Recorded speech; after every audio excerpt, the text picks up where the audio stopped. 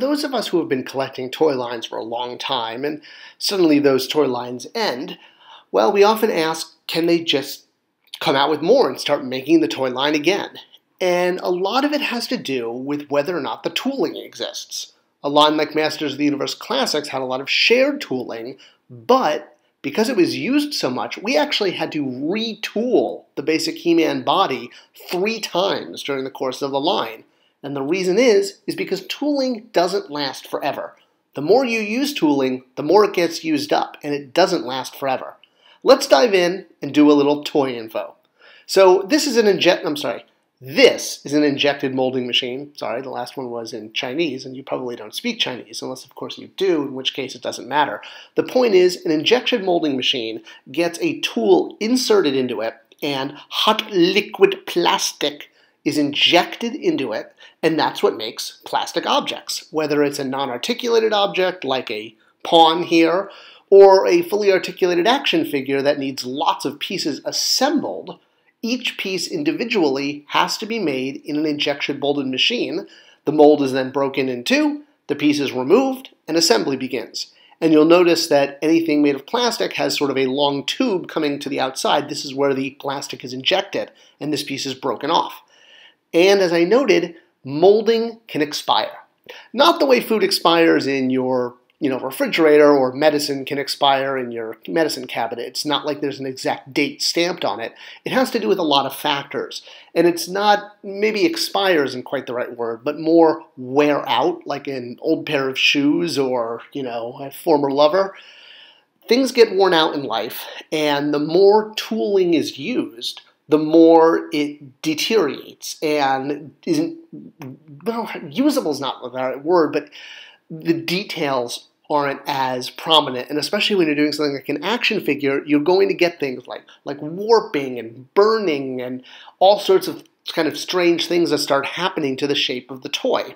Yeah, the tool exists because it's very large and it's made of metal, and the reason it's made of metal is because it has to take that hot injected plastic. But things like flashes and sparks and burn marks and sink marks when the plastic is kind of pressing in on itself all start to happen the more and more tooling is used. The item that's going to come out of the tooling looks less and less like the object you're trying to make the longer you use the same tool, which is why in a long toy line life like Masters of the Universe Classics, we had to recreate the basic body, the male buck that was used for He-Man and Man-at-Arms and all those characters 3 times, multiple times throughout the life of the line because the tooling wore out, because it was used so much, and it adds to the overall cost of a line. So when you're trying to avoid injection molding defects, not only do you have to think about what type of material you're going to be injecting into the mold, but what type of material you're going to make the mold out of. There's multiple different types of material, and the different class of tooling that you use has a direct correlation to how many times you can use said tool. So, when you're creating a giant piece of metal that has a specific shape carved out of it, it obviously has to stand up to a huge amount of hot fire and plastic. So the 5 different classes, coincidentally called class 101 through 105, have very specific number of times they can be used. Then there's factors that affect this. So for example, there's standard operating conditions. Meaning, what is the factory like? Is it next to an ocean? Does it have salt water that's, breezing in? It depends on the run. Are you doing a small amount? Are you, pumping out 5,000 units? Or are you pumping out 500,000 units? There's also things like cycle time, which is the amount of time between using the tool and the tool being rested, or the machine being rested. Lead time and cycle time are directly related based on how often you need to actually inject the plastic into the mold. And then, of course, there's the type of material that's being injected. For most toys, you're dealing with plastic, which is either ABS or PCP, different types of plastic that has different flexibility. Capes are usually made out of PCP. And then, of course, you have things like movie lines that sometimes have such a huge number of production units that are needed in order to set for retail that they'll often get what's called double tooling, which means that a character, that you'll be able to run, X number of units per day per week, but that's not going to allow you to hit the number you need to ship for a movie launch. You may actually have to tool a figure twice so that you can run 2 different machines at the same time in order to meet your sales quota.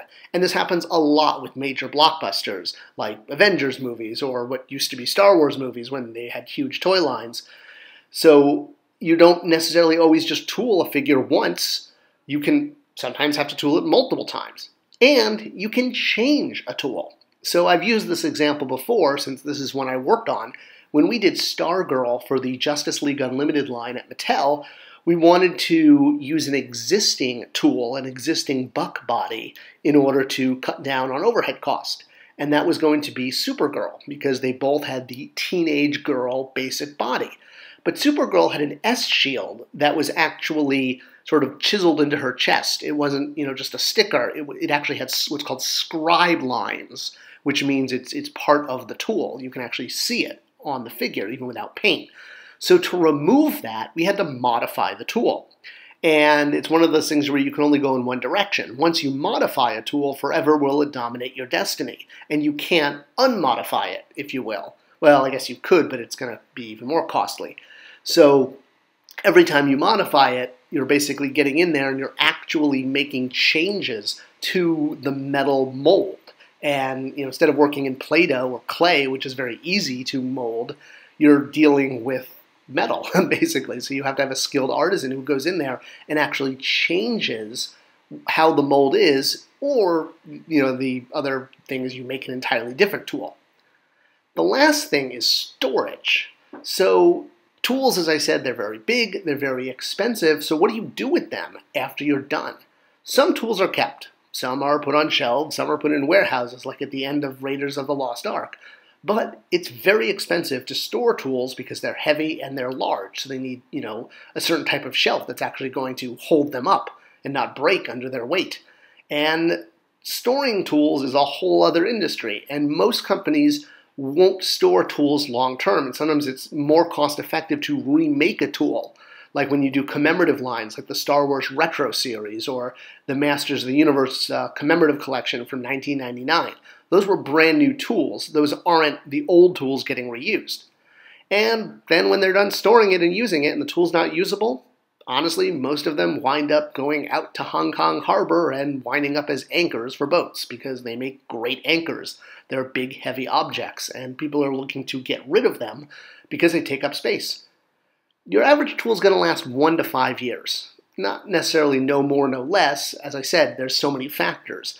But if you're going to go back into production on something that used to be really popular and you want to bring it back, well, it probably means you're going to have to tool that all over again.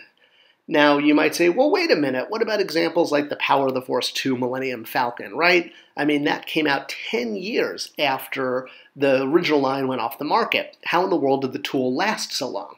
And this is one of those kind of weird exceptions, but not really an exception as much as a creative solution.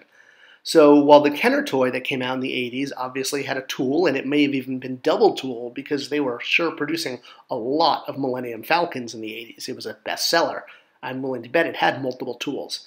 And one of those wound up at Palitoy, which was the international distributor and manufacturer for Kenner's product. And the new Millennium Falcon used a Palitoy mold, which came out later in the 80s. And then, unfortunately, the mold was dropped on the floor and shattered into pieces. True story. The one thing you say about the Falcon. Don't worry, they'll hold together. So, afterwards, that is a big reason why the new Millennium Falcon was created by Hasbro, because once the old mold was broken, they could either recreate the old one for all that tooling or just make a new one. And it made sense if you were going to invest all that money to just invest in something all new than try to recreate it all over again. And that is why tooling does not last forever, and why if you want to bring a toy line back, you really need to think about reinvesting in new tooling. The old tooling is, it's kind of like a luxury car. It's extremely expensive, and it's not as simple as just getting in and taking off again. The keys are in the ignition, Your Highness. I hope you enjoyed this video and a look at the lifespan of tooling and why it doesn't last as long as we think. It's an interesting part of the toy business. Subscribe to the channel, leave a comment below, and I always comment back. Thanks for watching, and I'll see you next time.